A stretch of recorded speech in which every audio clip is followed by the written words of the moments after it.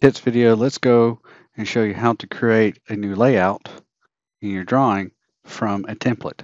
You can have template files that contain paper spaces or layouts of numerous scales and setups for your business or for your projects. In this case, we have a drawing DWT file that has prefabricated layouts for plans, plan and profile, and cross section with all of these different scales.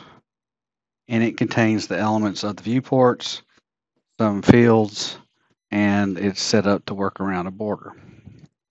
To create a layout from a template file, all you have to do is come down to your layout tabs down here, right click, and say from template. I'll navigate to the template file and choose OK.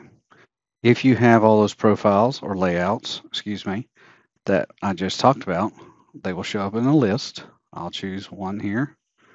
Let's do Plan 50. You hit OK. And it'll automatically create a layout with that setup that we had. Now this XREF path has been lost, so I'll repath it real fast so that you can see the full effect. And there we go.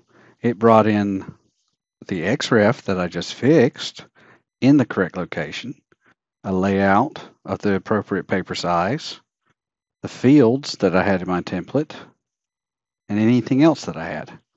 Also, from the template is the printer. So if I come right click down here and go to page setup and modify, you'll see that the print driver is already chosen. Pen plot style if you want to, transparency, any of these settings are carried over from the template. So just that quickly, you can create a layout using a predefined template. I'll do it again. So this time we'll do from template, and let's say, let's do plan and profile, 50 scale. And I'll hit OK. I'll come over here to this one. And now there's two viewports, one of which is defined as a plan type and the other as a profile type. If you have this template created for plan and profile, you can utilize this and the other tools for creating your sheets under the